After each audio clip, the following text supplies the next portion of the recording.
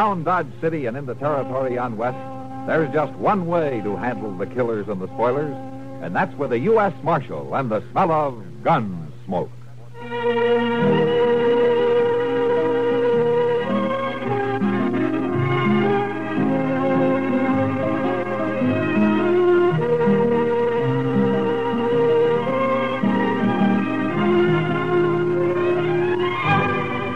Gunsmoke, starring William Conrad, the story of the violence that moved west with young America, and the story of a man who moved with it. I'm that man, Matt Dillon, United States Marshal. The first man they look for and the last they want to meet. It's a chancy job, and it makes a man watchful and a little lonely.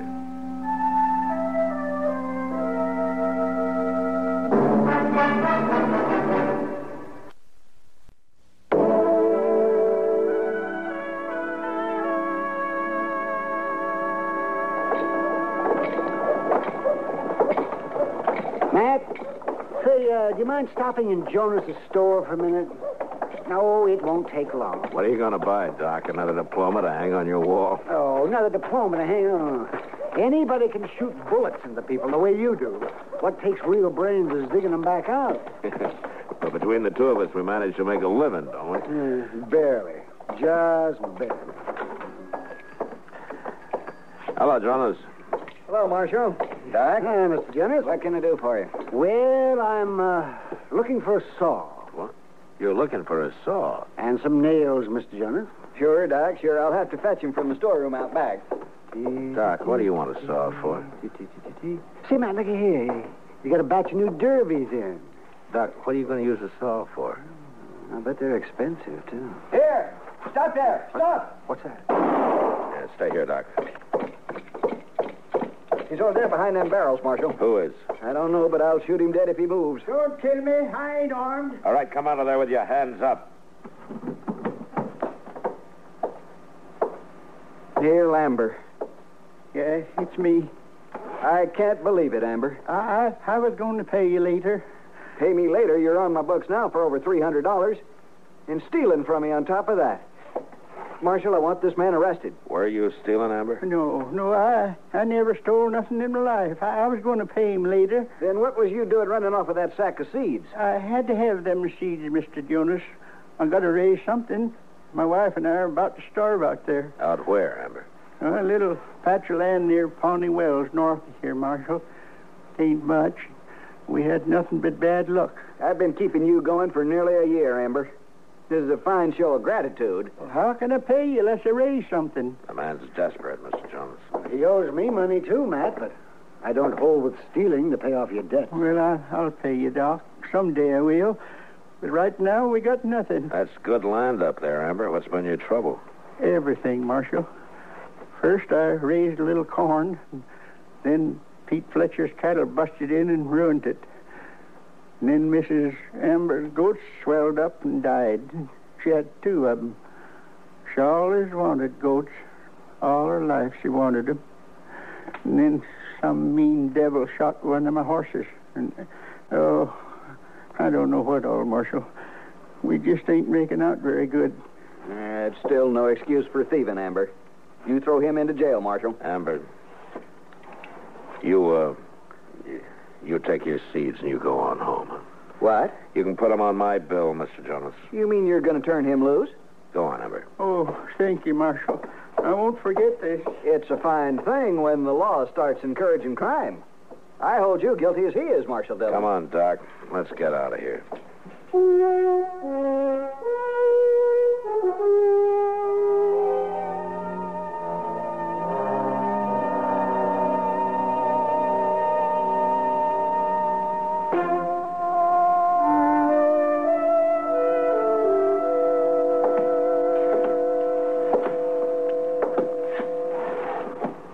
You know something, Mr. Dillon? Oh, what, Chester? If the government would maybe cough up a little expense money, I got an idea. No, the government won't even supply me with ammunition, Chester, but go ahead. Well, sir, if we was to buy 2 or 3 buffalo hides and kindly sew them together, we could make a nice rug for this office. And it wouldn't make so much noise with people clomping around all the time.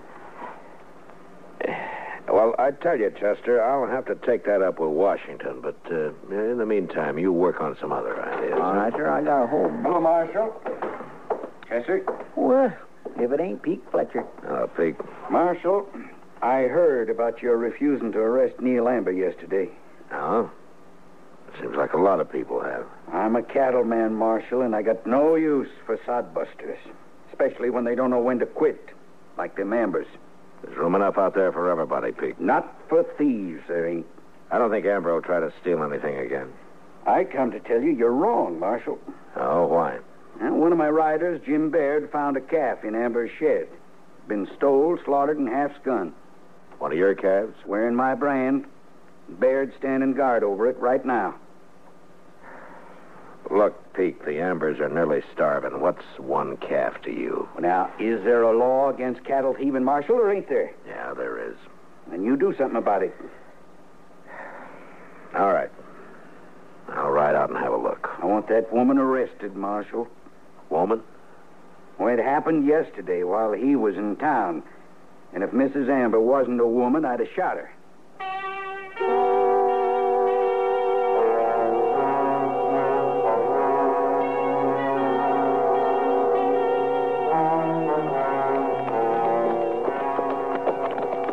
My calf's in the shed, right over there, Marshal. I don't see the Ambers anywhere. I told Baird to make him stay in the house.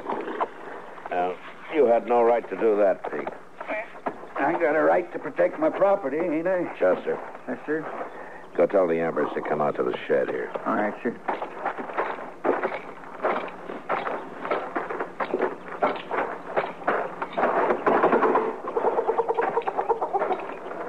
I was thinking you'd never get back, Pete.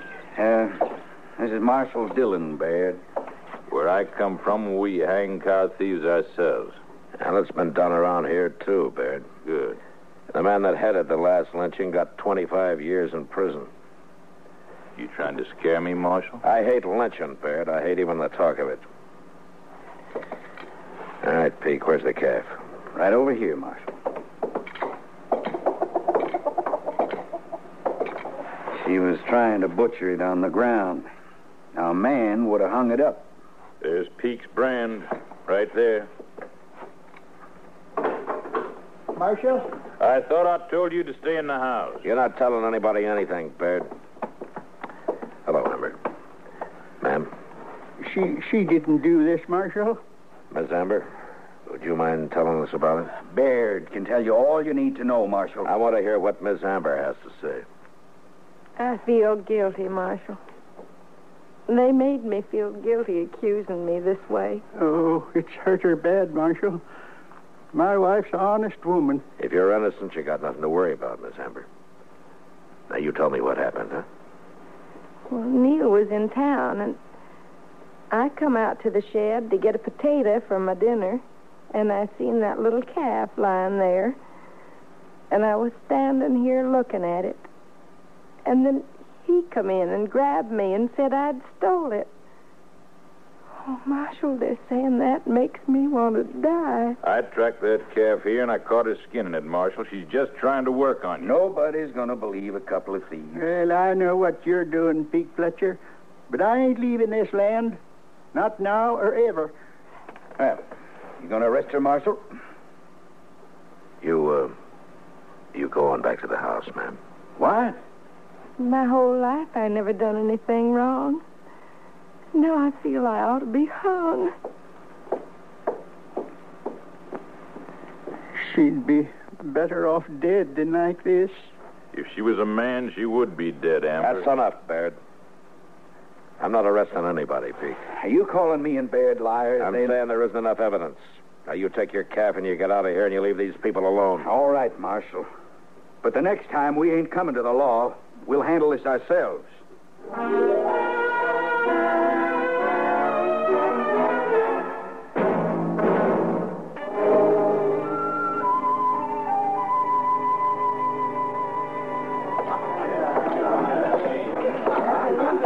Evening, Matt.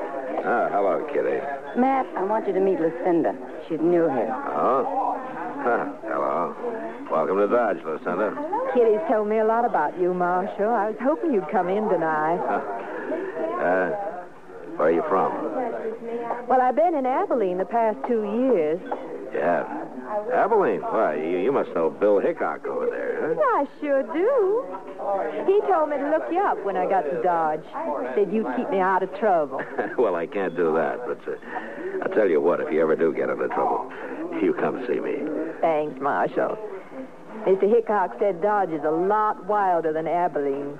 Is that true? And I don't know, but you'll soon be able to judge for yourself. But I won't be here very long, Marshal. I'm working my way out to California. She's got a man in California, Matt. Oh, well, fine. I hope you make it, Lucinda. Thanks, Marshal. I'll see you later. Sure. She's a nice girl. Yeah, all girls are, Kitty. Look, I just made $50. Yeah. Well, I hope you're not going to put it back in the game. No. I'm through with Phil. I might buy into that poker game a little later, though. Well, you can have Chester's seat in a few minutes. I'm going to put him to work. Chester was telling me about the Ambers, Matt. I feel awful sorry for that poor woman. Yeah, so do I.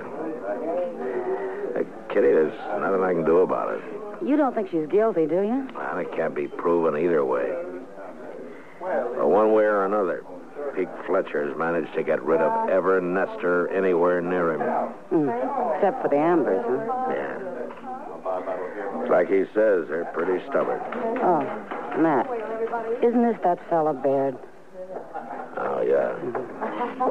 I was kind of hoping he'd broken his neck somewhere. Evening, Marshal. Ma'am?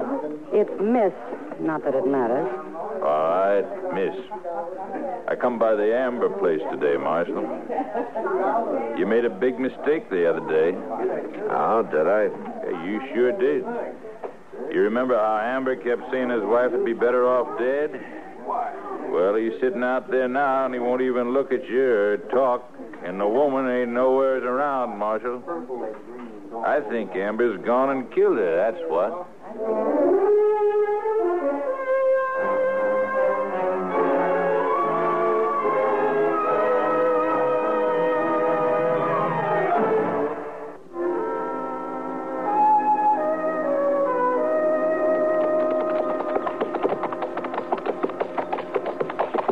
Place looks deserted, Mr. Dillon.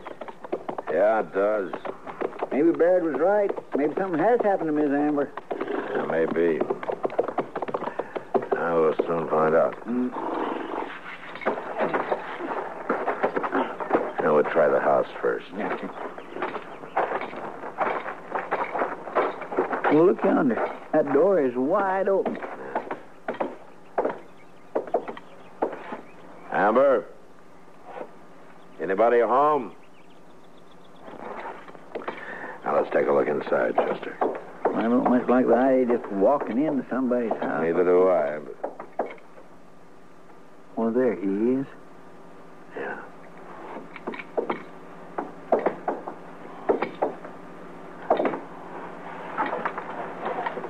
Hello, Amber. You all right? Hello, Marshal. Chester. Well, how long have you been sitting here like this? I don't know. Where's Miss Amber? Where's your wife? Why, she went away, Marshal. She went away? Go where? Yeah, she went away. Back east. Home. When did she go? The other day. Did you have an argument with her or something? Is that why she went away? Oh, I loved her, Marshal. She's all I had. Chester, come on outside a minute. Yes, sir. That's Amber's horse down there in the corral. That's the only one he's got. By golly, that's right. I'm going back and try to talk to him. You take a look around. You take a good look around, huh? I understand. But I sure do hope I don't find nothing. Well, if you do, you come in and tell me. All right, sir.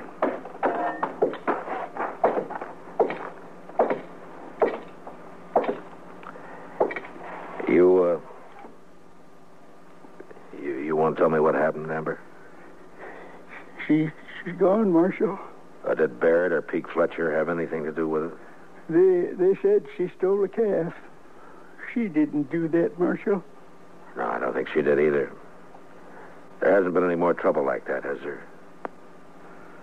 Has there? Baird come by yesterday, but he didn't do nothing. Oh, I'm ashamed about my wife, Marshal. Ashamed? I mean, her not being here. It's just too much for her. She just couldn't take it no more. But she shouldn't have gone off like that. Well, how did she go? We was married 30 years, Marshal. I was real proud of her. Of course you were. Tell me, when she left here, how did she go? She rode away. You mean she took your horse? Yeah, she took my horse. Dillon? Yeah. Did you find anything? Yes, sir, I sure did. Laying under a blanket right out in the shed there. He didn't even bury her. She'd been shot, Mr. Dillon. Who shot her, Amber? I couldn't bury her. I couldn't get that near her yet. Did you shoot her? Tell me. I shot her, Marshal.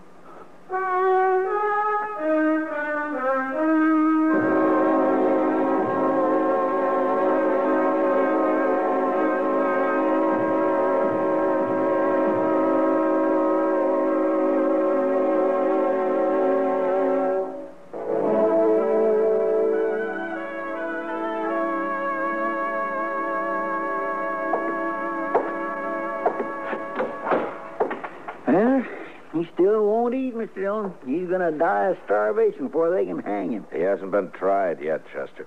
Well, no, sir. You keep taking his meals, and he'll eat sooner or later. Hello, Marshal. Hello, Peek, Baird.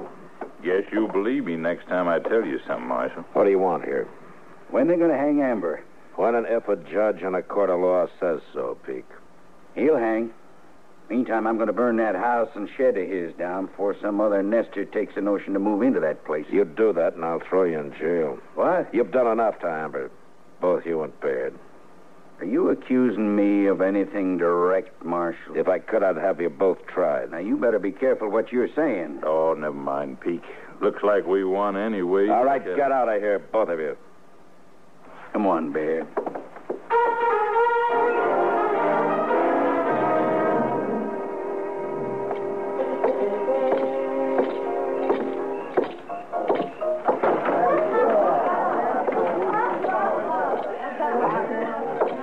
Marshal, what'll it be? Glass of beer, Sam. Sure. Say, Marshal. Yeah. That fella Baird over there has been making a lot of talk about you. Yeah, Pete Fletcher, too, probably, huh? Not like Baird. That's okay, Sam. Well, I thought you ought to know. Thanks. I'll get you beer, Marshal. Mr. Dillon? Yeah, what's the matter, Chester? Neil Amber. He's gone. What? I unlocked his cell to bring him some supper, and then I must have went off and forgot to lock it up again. He took one of our rifles, too. Well, let's go find him. Oh, wait, Mr. Dillon, look. What? There he is. He just come in. Over there by Baird and Pete Fletcher. Yeah, come on. Hey, I'm going to kill you. Hold it, Amber.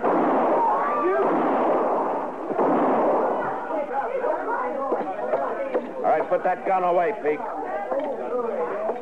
He killed Baird, Marshal. He was going to kill me. You shoot him again, and I'll kill you. He's unarmed now. I ain't going to shoot him.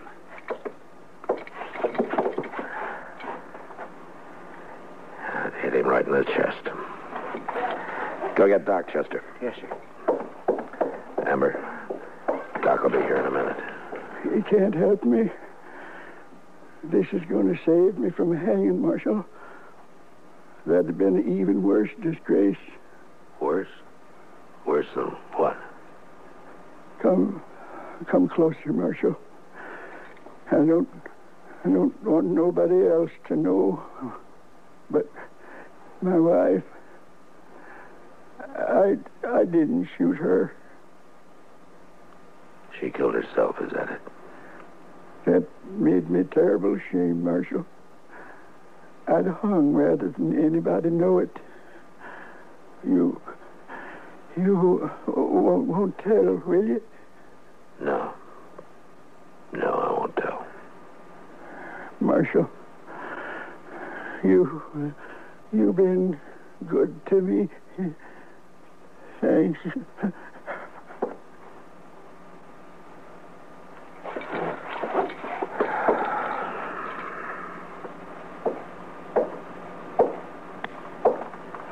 Dead, huh? Well, you ought to thank me, Marshal. Saved the law the expense of a rope. He didn't kill his wife, Peake. What? You did. You were trying to double him off her land, making her look like a thief did it. And I'd see you hung for it if I could.